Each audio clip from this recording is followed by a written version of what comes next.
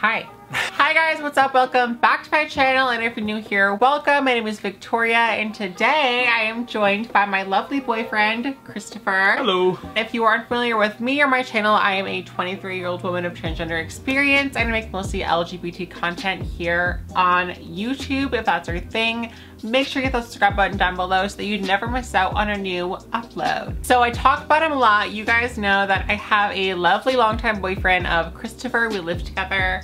Yes. And for a while, you've been asking me to make a video with him, and for a minute, I was like, do I really want to put my relationship on blast, like on the internet?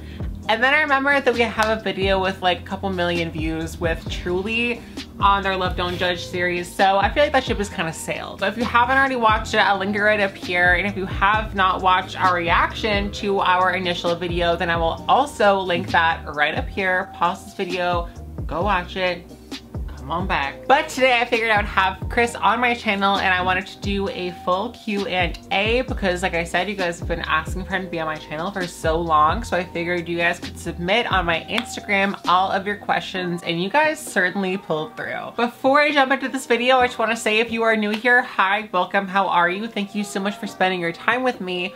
While you're here, you might as well hit the subscribe button down below so that you'd never miss out on a new video every single Wednesday, and follow all my social media in the description box down below so you can participate in further Q&As just like this one. And without any further ado, let's jump on to this week's video.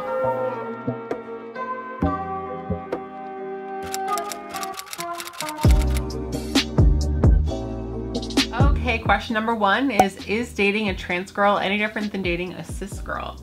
No, but there is one specific thing that comes to mind, and it's dysphoria.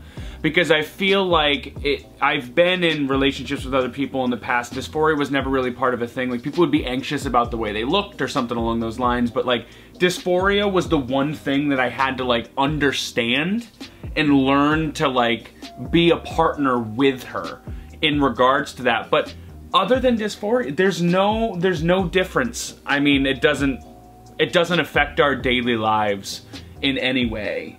Yeah, true. There you have it, folks. What is your one household thing that your boyfriend really enjoys doing chore-wise? For example, my husband loves taking care of the yard and pool. I'm like, you do you. I feel like if we had a yard and pool, that would probably be his thing. I feel like you take out the trash a lot of the time. Like, that's kind of your thing. It's not necessarily a chore, but like, I helped build the apartment. So it's like— that is very true. That is like, it's not like something you think of a chore because I'm not constantly painting the walls, but it's like I fixed up the whole apartment so that we had a space to live. So it's like, kind of the different, in our relationship, it's kind of the difference between like me building things and her making sure it's clean and well taken care of. Like, I make the apartment and then she makes it a home, if that makes sense. Oh, that's true. What do people say when they find out that you're trans? What do they say or tell you and your boyfriend? Most people don't find out that I'm trans unless like they follow me on social media.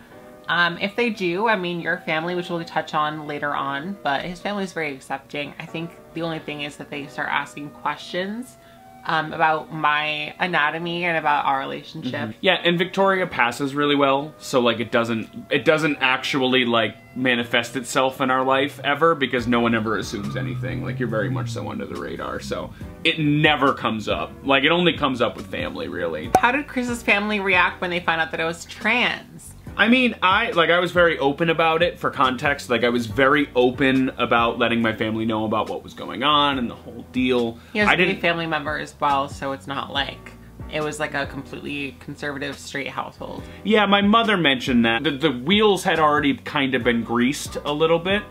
But the family's been very supportive. The only thing that isn't like total acceptance is questions, really. Like, we've been lucky enough to not face any like adversity in the family, but I don't get harassed or like my family's very accepting of it, and I'm very grateful for that they're open-minded enough for that. I mean, overall, we have not run into any issues, and I consider myself super lucky for that. Yeah. Does your boyfriend understand your dysphoria, etc.? Absolutely. And I think, you know, there's of course a learning curve because no one understands someone's innermost feelings right off the bat, but he is always there for me, and he understands that it's not just me being like, I feel ugly or I feel fat. Like, those things, they're necessarily bad things, but those are things that, you know, we all feel sometimes, but dysphoria is different and it's on a different level, and it might not always be based in reality. Sometimes it's totally irrational.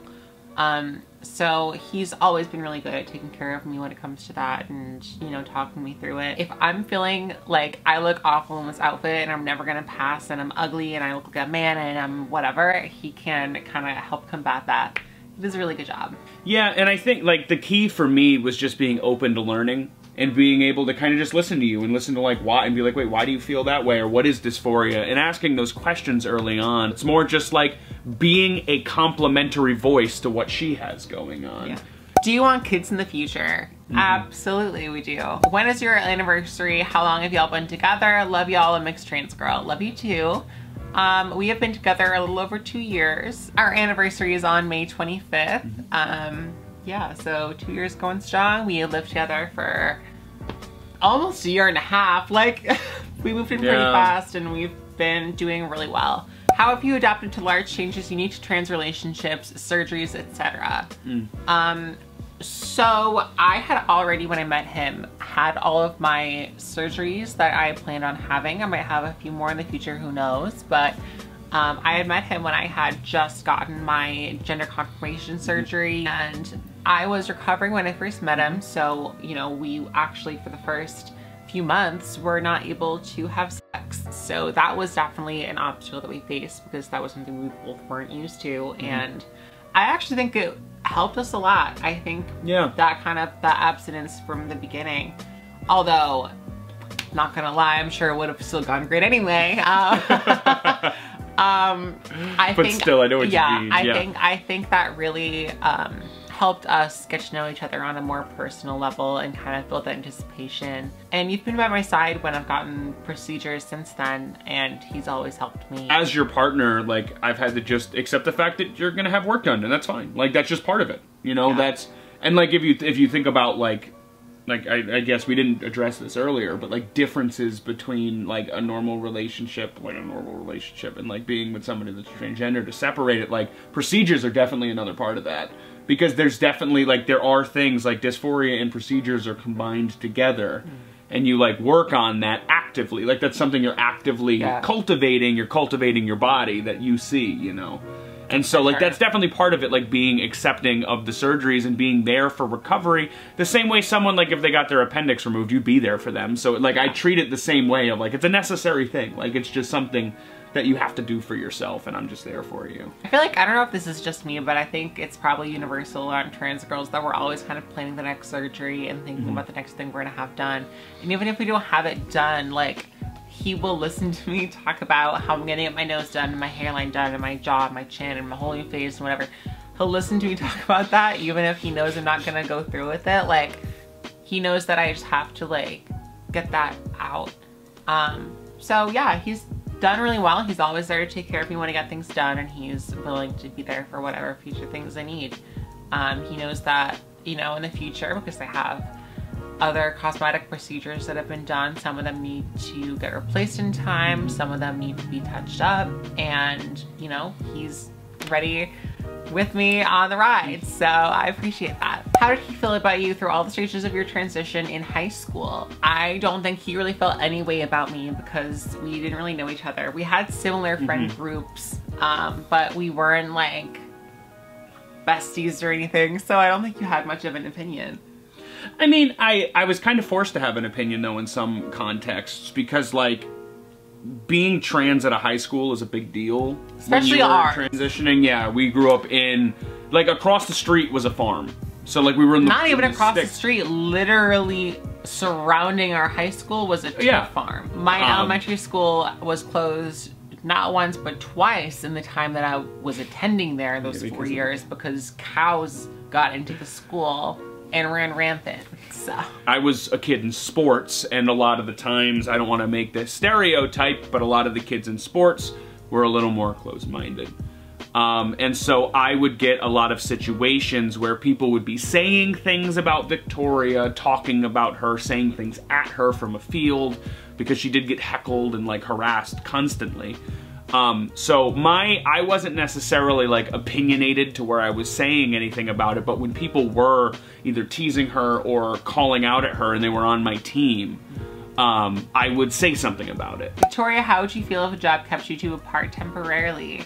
I feel like that just wouldn't happen, to be honest. Like, I mean, like, I'm going to travel anywhere, and so is he. I think if one of us had an opportunity that took place for however amount of time in a different area, we would just get up and go.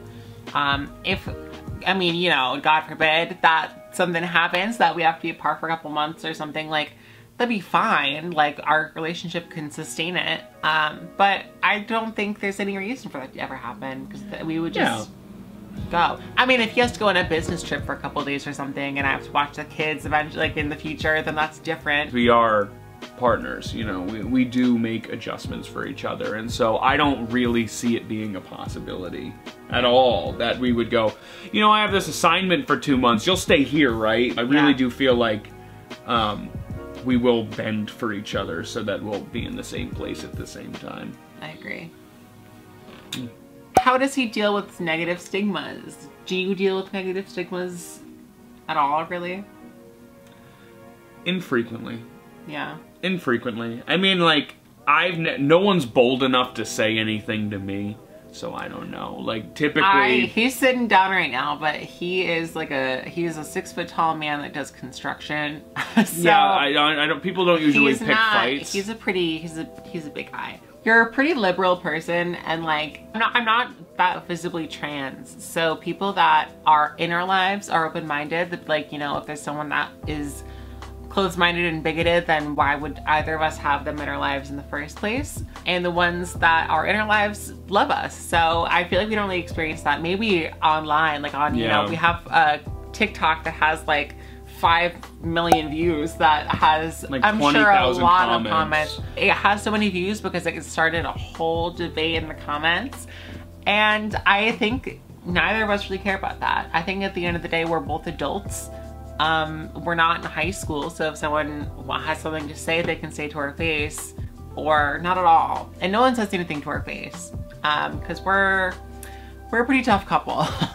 What is your guys' song? I don't know that we have a song. I think if I were to say anything, it'd probably be Banana Pancakes. Yeah. I feel like we have an album, though. Like, I feel like Childish Gambino's Awaken My Love. Yeah, Awaken My Love. We have listened to that vinyl over and over and over again. That was one of the first records that we owned as a couple, and it was amazing, and it still is. It's a great record. And we would listen to that non-stop. We would just vibe, and like, we would get a little and we would just like sit and vibe and listen to the album and just talk for hours. This might be rated R, but what does it feel like for the two of you now that you have had GCS, which is gender confirmation surgery, aka bottom surgery? I will say for me, I've talked about this in previous videos. If you haven't seen my many SRS videos, I'll link one right up here. It feels amazing. I mean, for me personally, it feels great. It feels just the way that I always expected it to, and I have full sensation and full pleasure. How does it feel as someone that has been with plenty of cis women before me? Yeah, it's no different. It's the same as if I was with somebody who was cis. Like, it really hasn't changed anything.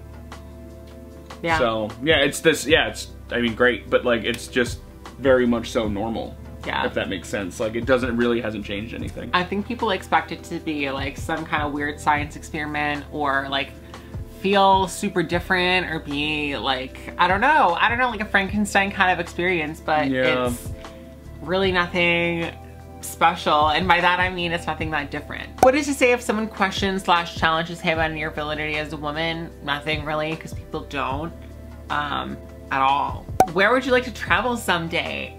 I personally have always wanted to go to Japan. I was actually a Japanese major for 2 years at my college before they dropped the major. We've traveled along the East Coast, that's where we are now, but we went to New Orleans together, and that was amazing. I personally want to go and travel around Europe. It's always been an interest of mine. And my ancestry, like at least the one that I'm connected to, goes back to Finland. Obviously. Yeah, right, with the blonde hair. The next couple questions are for my best friend Jill.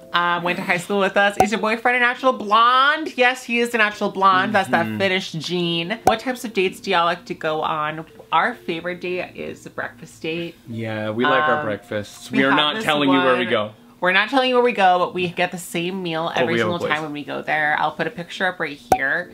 Yeah, we prefer the breakfast date. I really do feel like it's an underrated experience. Like waking up together, having coffee, going and getting food, starting your day on a good note. I mean, it's like it's a very special experience. My family always did brunches, so like for me, breakfast is like more important of a date or like more sentimental. It's comfy. What are some differences in hobbies and how do you overcome that? Well, Christopher loves music and he likes making music. I personally like visual art. I do things like makeup and YouTube and things like that. When he's doing his hobby, I'll do mine. Or when he's playing his game, I'll play my game.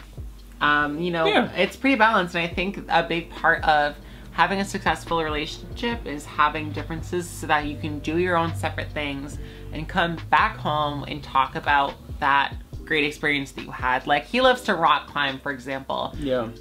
Do I look like I rock climb? She does. We do have hobbies that we share, but it's important to have things that are different. Like no one is exactly the same. You go plant shopping. We do go plant shopping. Victoria's a plant mom. You know. If you haven't followed already along. seen my Instagram, There's it's some right plants. here. There's a lot of plants. There's also a lot of ass. 0 to plants, 0 to ass. I did go 0 to ass. 0 to ass, 0 to plants. That's a plant MILF right there. What is something that your man does that makes you feel like the divine woman you are? I love it. I would I be say here for this answer? all sorts of stuff. I mean, like we give each other back massages and stuff. Sometimes he'll kind of play with my hair. I really feel like a divine woman when he eats my. What do our families think about our relationship? My family loves him for so many reasons. One, he's just a great guy in general. Two, They painted their kitchen. yes, he did indeed paint their kitchen. Two, I have a little bit of a bad track record when it comes to bringing complete douchebags into my parents' home. So I'm the nice one. Yeah, they're just happy that I have a sweet person that is nice and loves me and keeps me reeled in. I keep her in check. My family loves her. I feel like my family is very weird and fun and intense, and like Victoria is also very fun, very down to spend time with the family. She's introverted, but like it took her not too long to get adjusted to my family. What was your best date? I don't know if we have a best date. I would say the one that comes to my mind right off the bat, this wasn't even really necessarily the best, but we were spending a lot of time together and we were gonna go clubbing and like neither of us really wanted to go, but we both thought that the other one wanted to. So in my head, I was like, oh, he probably wants to go and like party and like, you know, dance and see his our friends and stuff. And he was probably thinking the same thing, and neither of us wanted to go. So we drove an hour up, got dinner before the club, and we were like... We learned a lot about each other that night. I mean, yeah. and then he was like, I don't want to go either. And we were like, what the f***? So why are we going? So we just didn't go. So we ate dinner, and we walked around a little bit, and we went home. And that was great. And I think that's one of my favorite dates because I learned so much about the way that we interact together. It didn't take that much time before we just became very honest with each other. We're very honest. Hey. What things do you have in common? Interests, hobbies, food, music? She likes death metal. I can't listen to it. Like, it makes my blood curdle in a negative way. I feel like for some people it makes their blood curdle in a positive way. They get hyped up by it. To me, like, it makes me, like, uncomfortable, but like otherwise we have similar stuff. I feel like it's the same sort of thing where if I don't like a certain sort of food, you adapt. Like recently we found out that I'm sensitive to gluten, and like she has adapted to that. Great. Yeah. She became obsessed with plants, and so I have built shelves. A lot of shelving. So many shelves, but like she really needed those shelves, so I made them, right? But like I wouldn't have put them up otherwise, but we needed shelves. So like she'll adapt to gluten stuff. I'll adapt. I went gluten-free because he built me shelves and pays for my grow lights. I bought the grow light, so she gives me gluten-free pasta. How did you meet your boyfriend? We knew each other in high school. If you have not already seen our Love Don't Judge story on Truly, like I said, I linked that at the beginning of the video. I'll also link it in the description box down below. But we met in high school. We knew each other. We had similar friend groups. And then a couple years later, we met once while I was a waitress at a restaurant, and I waited on his table. There was a lot of tension. He, after me kind of, you know, giving him the plates and being like, yeah, so like, can I get you anything else? Instead of just leaving his card at the table so I can go and pick it up like a normal waitress, he went up to the counter and he was like, yeah, here's my card. Anyway, like, how are you doing after high school? Like, you look great. Like, how you doing? And we didn't end up connecting then, but then a year or two after that, we reconnected on Tinder. It's so crazy because I set my Tinder to be only women, and we both had no idea we were gonna be someone. But I had just gotten surgery, and I was like, let me just open it to whoever, wherever, and just see what happens. And then we reconnected, and I'm so happy that we did. So Tinder, if you want to sponsor us, hit me up. Hit us up. Yes. What astrological signs are you both? I am a Pisces. I'm an Aries. So yeah. I am an emotional crybaby, and he is a tornado. Yep.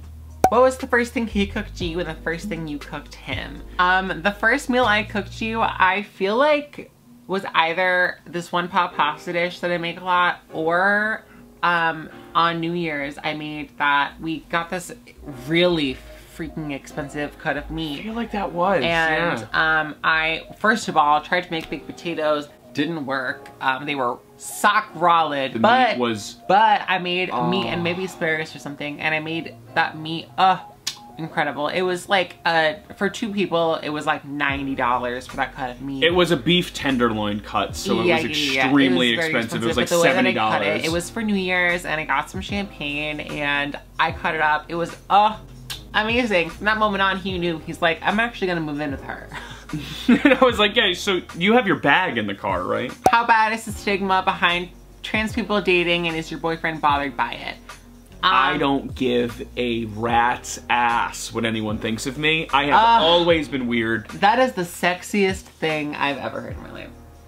I don't care. He doesn't give a fuck, which is so great, and he is so secure in himself and his masculinity that if there was any stigma that's placed on him, like, I'm also not the type to care about my masculinity. Go ahead and call me gay behind my back. I don't give a. I don't care. This is a fucking alpha, bitch. I actually think that for the most part, if anything, I make him look better. And that's not to toot my own horn.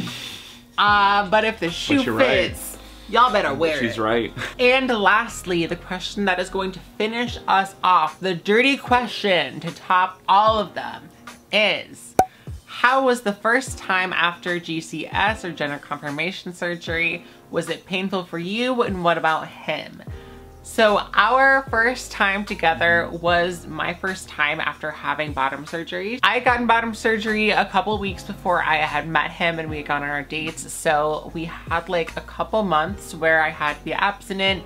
I mean, you know, as abstinent as one can be. And so our first time was super, super emotional. He's getting all anxious, but it was super emotional. We had like, it was a really great experience. It wasn't painful. If anything, it was a little bit scary for me in the moment because I didn't want to like get anything messed up, but it wasn't painful. If anything, it was just very affirming. It felt very like, this is how it was supposed to be. Was it painful or felt weird to you at all? Or not in any way. It was very normal. I mean, was I also a little nervous that I was going to potentially hurt her? Yeah.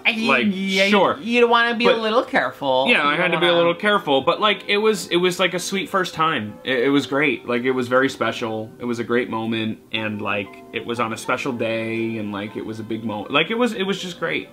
There also happened to be a cookout happening outside. So afterwards, he went outside and he raw dogged 3 hamburgers into his mouth. They were definitely out too long, but just raw patties. Not raw, but like patties that, no buns. No bun, no condiments. He like had enough of those buns, bitch. I got my fill of buns and I just wanted the patties. No, our first time was great and I'll never forget it. So, alright you guys, that was us answering your questions. Thank you so, so much for sending us all of your questions regarding our relationship. If you have any more, let me know because I would love to do a part 2. Leave any of your questions that you have in the comments down below, or send me a message on Instagram. If you are not already following me, what are you doing? I will link my Instagram and all of my social media in the description box down below. I am so much more active on there. So if you want to participate in further Q&As, lives, things like that, make sure you follow me on all of those places. If you are a young trans person out there and you are feeling like you will never be loved or you will never find a healthy relationship, I was always told that growing up. I felt that way growing up, and I am so happy to have a healthy, loving relationship with this wonderful person. So I hope that this art and story inspires you in some way and lets you know that you are worthy of love and that love is everywhere. You just have to look for it. Be willing to wait for the right person. Thank you all so much for watching this video. I appreciate you so much. If you like this video, please make sure you give it a big thumbs up. It helps out my channel so much. And if you are not already a part of this family, again, what are you doing? Make sure you hit the subscribe button down below so you can join the family. I make new videos every single Wednesday and a bonus one about once a month. In addition to my social media, I will link my WISIO in the description box down below at wisio.com/VictoriaRose. If you have any questions about transitioning, about dating, if you want a cameo from me or even a FaceTime call from me, you can go to wisio.com/VictoriaRose and get right in contact with me, and I will respond to your questions. Those are always really special. Yeah. We have a great time filming those. You are amazing, and until I see you next Wednesday, good luck. I love you. Bye. See ya.